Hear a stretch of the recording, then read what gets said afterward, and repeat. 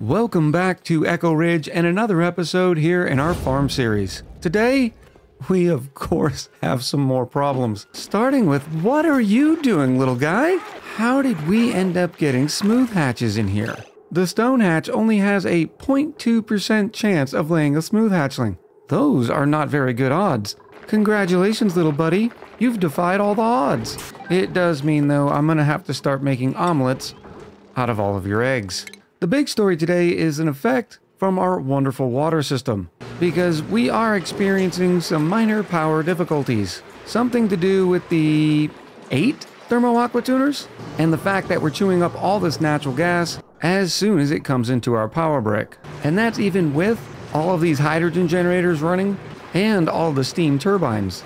Each one of these steam turbines is giving us 575 watts. So today we're gonna go look for some more power. We had plenty of access to power when we had this geode full of natural gas, but it finally ran dry, which also means we can clean all of this up at last. Now, long-term power is definitely not going to be an issue. We have plenty of oil reservoirs, 3 over here, a couple over here. I mean, they're absolutely everywhere on this map. So a petroleum boiler with petroleum generators absolutely solves all of our power problems. But I wasn't planning to get into oil and petroleum yet. And this is besides the point that we're going to have plug slugs on the colony, and we have more natural gas geysers. And of course, in my opening monologue, I realized I had deconstructed this geode, and all the gas pumps started grabbing all the polluted oxygen and everything else around it, which is now being fed to our natural gas generators. That's a big oops. We'll split the pipe here, and then just let everything vent. Okay, it's not that big of a deal. So what I think we're going to be doing today is grabbing the power from this natural gas geyser to help offset the natural gas we're getting from right here. But we can also make this situation a lot better. And that's by using the wonderful power control station. Now, the big disadvantage of the power control station is, 1, you have to put all your power sources inside of a power plant, and 2, well, it requires refined metal. But refined metal is not going to be an issue because we have access to the iron volcano and a gold volcano, which means we're going to be getting an infinite supply of those metals, so we'll have no problem feeding them to the power control station. Now, we could try to squeeze all of these steam turbines into one power plant, but I don't think it's possible considering the power control station is actually 4 high. So we need to split this into 2. So I think I'm going to take this steam turbine here and slide it down, which means I need to slide all of these down. No big deal. All right. It also means this place is going to get a lot hotter for a minute while we build these rooms out. Now, to start making a room, I'm going to have to figure out a new joint connection here in order to close the room off. I think this might work here, but we're going to have to bring that wire back around in a different way. So for a few minutes, we're going to lose the power from the steam turbines as well. Now, this is going to be really ugly because I don't have a lot of options of where to put the heavy watt conductive joint plate, so it's just going to have to go something like this. Yeah, it's bad, I know, but I really don't have a choice. Unless I wanted to bring the heavy watt through here and run it down the bottom this way. But as it stands right now, the negative decor in this area is not too bad. But as soon as you look at the decor over by the heavy watt wire, you get to see that you don't want the dupes around that. Even though the heavy watt conductive wire is a little bit better than the standard heavy watt wire, the decor hit is not good at all. So I prefer not to have it wherever the dupes are running, and they go through here all the time. So I think this is going to be the play, even though it is definitely an eyesore. Now all we have to do is add the couple of power control stations, fix where these pipes are coming out, and voila, we now have 2 power plants. Now, even though we do not have the iron volcano or the gold volcano tamed yet, we know we're eventually going to do it, so I don't mind activating iron here. And when Ghost Rider finishes, given the steam turbine and NG's tune-up, we'll end up with a 50% bonus to power output, which will bring the wattage that generator is providing way up. And when we do all 6 of them, it might even be able to start building the heat back up here, because remember, the heat is a sort of thermal battery for the steam turbines, because the only reason the steam turbines are running right now is because, well, the batteries are empty. And all of them are connected to this smart battery here, which says do not turn on unless we are less than 20% power. So while that won't have an effect on how much natural gas we're able to save, because the natural gas generators are set to 9060, which means we still are going to use all the natural gas before we start tapping into this giant steam battery's worth of power. But we'll be able to directly tell, based on the temperature in this sauna, how much power we're saving. Now, it does fluctuate because we do have a lot of machines in here generating power, so what might be a better way of telling is looking at the last 5 cycles where the steam turbine's been running 95% of the time. We'll check back in a little bit and see if that efficiency has gotten any better. Even though I really don't think it's going to be enough juice because all of these thermo aqua tuners need to be running flat out, and right now they aren't, so they're gonna gobble up the power that they're given. But now I need to find out where those metal volcanoes are and put a tamer on one of them, because I don't want to end up running out of the refined metals. Now, it would take a while because those NG tune-ups do not take a lot of refined metal, but I still want to be prepared in any case. Plus, I like building tamers. Alright, here's the gold one here. Where is the iron? I always do this. I'll have colonies and just completely forget where everything is. Okay, here it is. So the question is, which one do we tame? Well, considering this one's way over here and this one's right here, we'll start with this one. I am also getting prepared to get in and tame this geyser. First, I'm starting with a little liquid lock, and I just realized I shouldn't have built into here yet. What we can do is fill it with bricks, back it up, and then we'll be able to drop some liquids in here, and all that gas will go away. And now we're getting more pain because everybody's peeing their pants. They're peeing their pants because our bathroom system ran out of water because the water sieve was out of power, so all the extra polluted water went right to the tree and the thimbleweed. Oh yeah, just keep making it rain. I mean, there's pee in the refrigerators. To fix this for now, I'm just gonna connect this whole thing into the main pump. What happened now? Oh, that's great. Our liquid pumps are out of power too. Well, dupes, sorry about it, but it's time to start running on the wheel. I will connect these to a smart battery as well, and put it on something like 9010, and that will at least help keep the lights on. Even with all 5 dupes running, we're still not making a dent in the required power. The reason why everything went from bad to worse is because the temperature in here is down to about 130 degrees, which means our steam turbines are providing less power than before. So I really need to get a moving on this natural gas thing. Okay, things have gone from bad to worse. We're not creating any oxygen anymore, which means they can't get out. And if they can't get out, they can't get up here to natural gas. Yeah, Houston, we have a problem. Some dupes are probably not going to appreciate this because I'm going to let them out without suits, and they are invariably going to end up in the sauna. Oh, especially considering I asked them to run on the wheels. Yeah, let's cancel that, shall we? So what I really need to do is put in a door. Ooh, I can put it right there. That'll actually look pretty good. I need to put in a door as soon as possible. That way I can prevent any of the duplicants from getting inside. I should probably also turn off steel production. That way Ghost Rider will go home. Oh dear goodness, the stress is horrible. Patrick Gordon here is having a great cry. You know, sometimes you got to. And all that stress is being caused because the dupes are peeing everywhere, which means they're walking in it, and no sulfur. You can take off the suit. Oh, there's more pee. I guess the lesson I'm learning in all this is don't over-exceed your available power because it can have huge impacts on the rest of your colony. But the good news is I have this lock finished. I'll be able to get in there, put in a quick gas pump to start siphoning everything out, and then I'll tame it properly. But that way all this natural gas can help by going to get everything back online. And I'm also going to do something I should have a while ago and just disconnect all the thermo aqua tuners from the grid. Yeah, we won't have as much progress on cooling the salt water, but quite frankly, anything's better than what we got right now. And look at that, the pumps have started working again. And with this door finish, I can make sure no more dupes go in there, and we should be okay. Disaster averted. I don't know what to tell you. Look, this is professional level gameplay at its best. I'm also putting down that quick gas pump, and I'm gonna run this all the way down here, and it'll just join up with the existing line, which I think is a very clean implementation. I suppose I gotta make the rest of this insulated as well, even though eventually we're gonna be going up through here. For now, it'll just go through the liquid lock. Well, that's great. Somebody peed in the brine tank. Let me see if I can mop that up.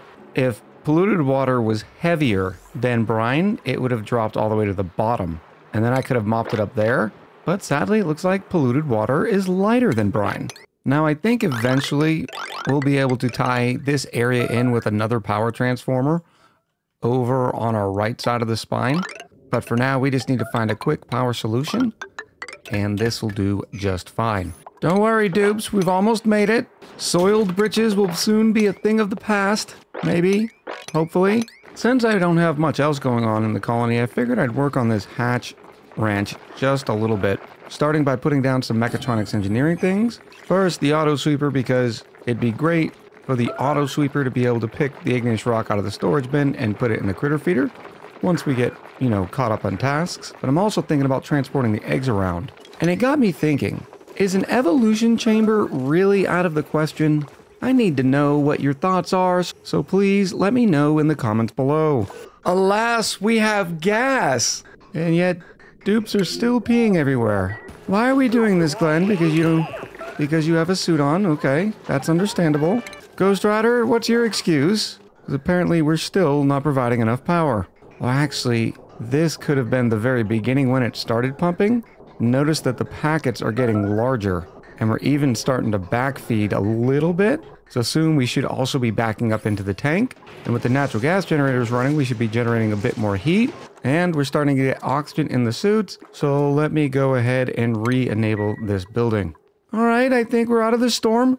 Except we went from 5K worth of pressure in here all the way down to 1600. Just that quickly.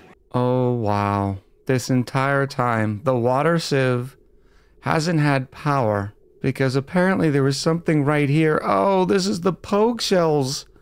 All the way back from the last episode, when I removed the poke shells, I must have done a regular deconstruct and taken the power lines with us. Way to go, pro level gamer.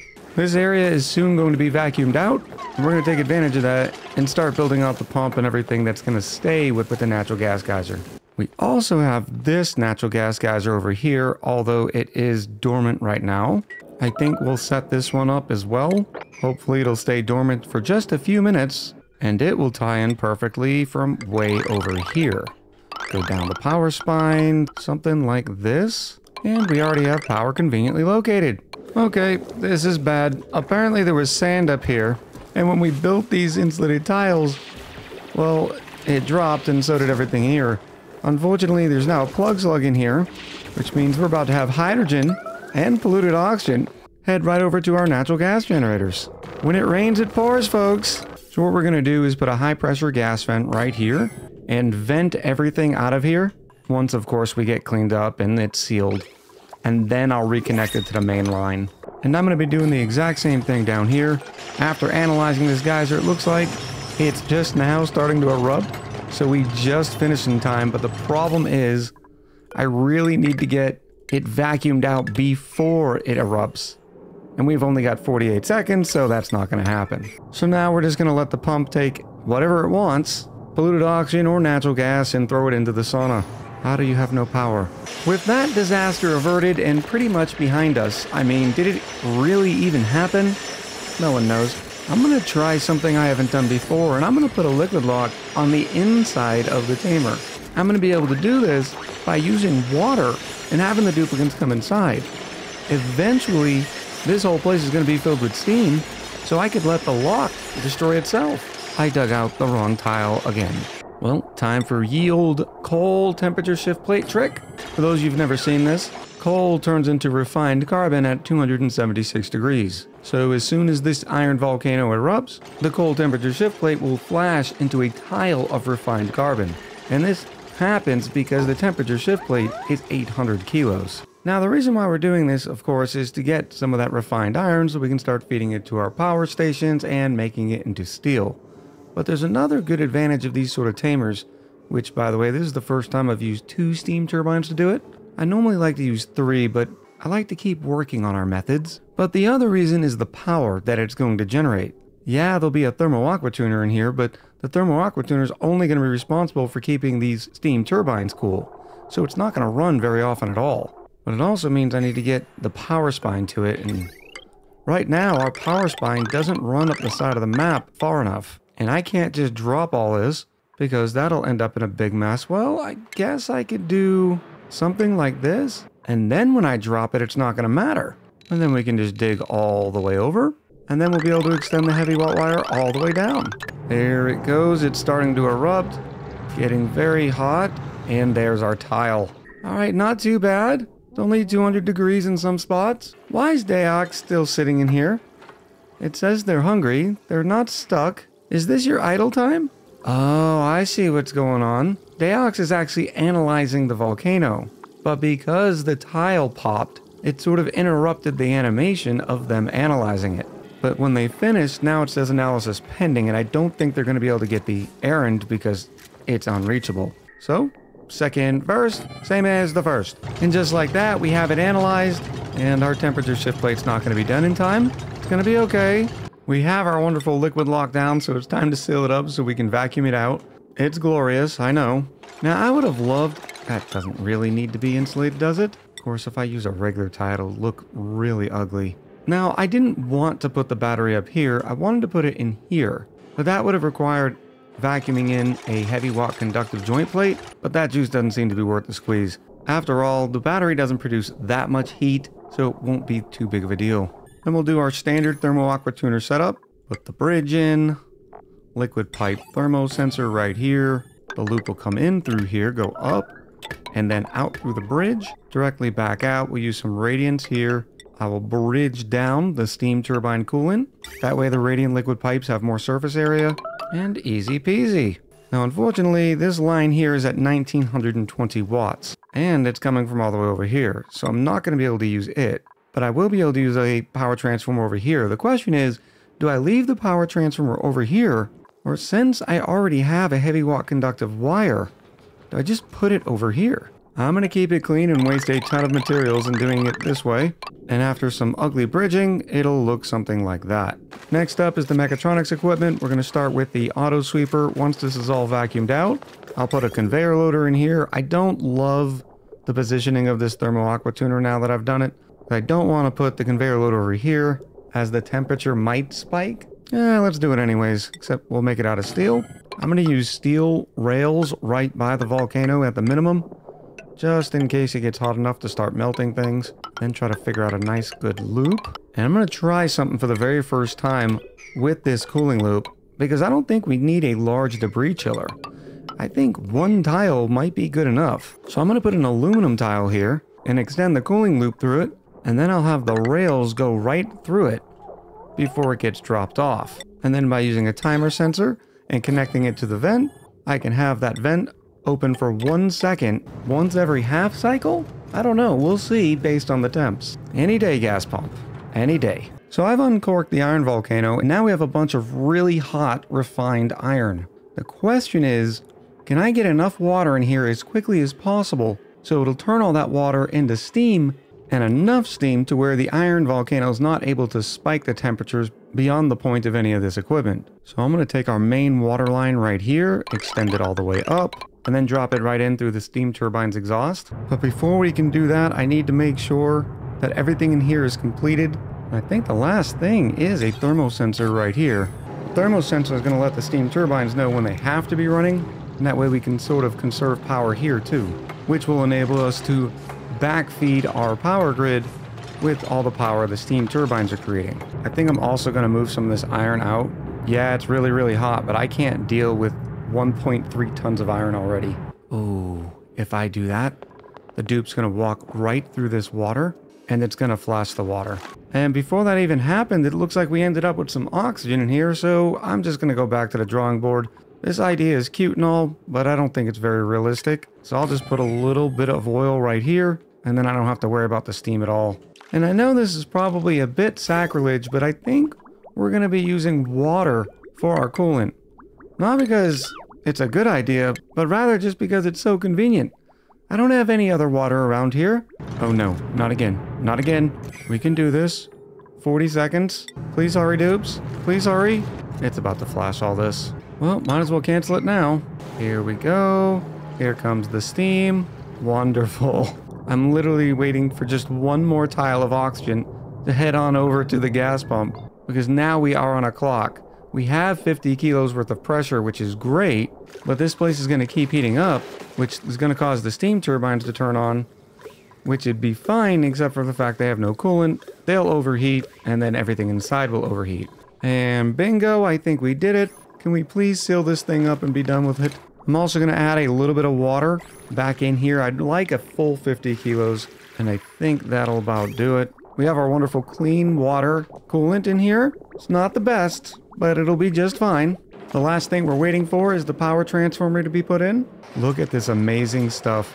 We actually have power and a backlog of natural gas. And that's because this little guy started erupting, even though this one and our original down here are still dormant. 3 natural gas generators, not bad. All right, everything's clean up here, so I think it's a better opportunity to be able to show you how this is going to work. What I can do is select iron. Oh no, how did that happen? Luckily, we can fix it from inside. And with all of our iron loaded on here, it'll dump off its heat in here, which will end up taking a lot of the heat out of it. Yeah, sure, there'll be some hot stuff right here, but it's going to sit in this tile for long enough to make sure it gets down to temps. Already you can see this 20 kilo packet of iron's down to 35 degrees. And as a quick test, even though this isn't standard because this one's 400 degrees, we can reset the timer, which will open the chute, allowing 1 piece of iron out. We'll pause it, and look at that. The iron pieces in seconds already down to 48 degrees. And that has to do with the fact that the 20 kilo packets are so small. So I think we're going to reduce this to, say, 1 packet every 70 seconds. Actually, after doing the math, it looks like I can reduce it all the way down to, say, 58 seconds. And I got that by taking the size of every clump, which is 20,000 grams, and dividing it by the average output of 349 grams, and you get about 57.3. Which means if I take 1 piece of iron out of this chamber every about 57.3 seconds, I'll be perfectly optimized to always make sure there's going to be iron on these rails and plenty of heat in this chamber. I mean, look at this. The iron's already down to 22 degrees. I think in the past I've used like little debris chillers and metal tile strips on the side. You don't need it. You need 1 tile, and that's it. I'm going to call this one a win, even though building it was a little, we'll say abstract. For those in the cheap seats, we'll go through some of the overlays. There's our plumbing. There's our electrical. Here's our automation. And I don't know, here's our decor. We do have the thermal sensor set on above 200 and the coolant set on above 20. So the thermal aqua tuner is not going to run until the coolant needs to be cooled back down to 20 degrees. And the steam turbines are not going to turn on until we need power on our grid. We'll put it at a 90, 40? 90, 20 even? I think that's what the other ones are set on. Or unless it gets over 200 degrees in here, which I think is a good spot to make sure you don't break any of your equipment, and we're still gathering power every once in a while. Now the question is, do I turn these back on? I mean, what's the worst that could happen? That's going to do it for this episode. Let me know what you thought in the comments below. And while you're down there, why don't you go ahead and like and subscribe. So until next time, much love, happy gaming, and I'll talk to you soon.